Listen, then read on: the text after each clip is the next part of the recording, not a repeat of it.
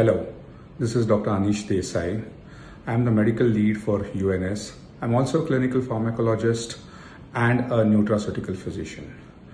25th July is celebrated as the World IVF Day. In fact, in 1978, the first test tube baby was born. So UNS has taken this special initiative to celebrate the World IVF Day.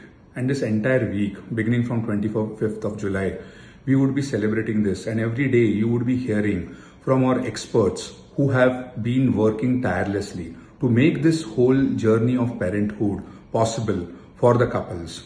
And they would be expressing their views and sharing their experiences and the latest technologies with you. Thank you. Hello everyone.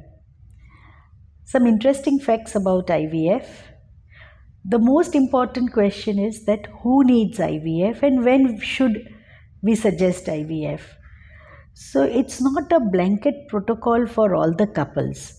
Some couples will need IVF as a first line of treatment, like if the male sperm counts are very low, less than 10 million, or the motility is almost zero, or there are absolutely all abnormal sperms, then they would need IVF even within 1 year of married life if they want a baby.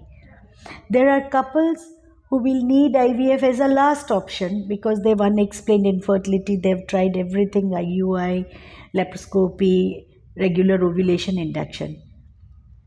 And there are couples when they will need an IVF like as a balancing act because the male has got somewhat lower count, the female has got a low AMH, or there are fibroids developing, or there is endometriosis. Endometriosis patient need IVF early. And there is a group of patients which is polycystic ovary group of patients where if it's a mild variety, maybe they will conceive naturally or with ovulation induction or with laparoscopy drilling. But if it's a very severe PCOS and a very high AMH and only getting withdrawal bleed, then these patients also will need IVF earlier than later. But understand one thing, to get the best results for IVF, younger the age of the female, shorter the duration of infertility, it is better. Otherwise, IVF also has its own success rate. So, do not delay the IVF option. If you fall into this category, you can get it done even within 1 year of married life. And if you are that unexplained infertility, you can wait for the other outcomes and then go for IVF. Thank you.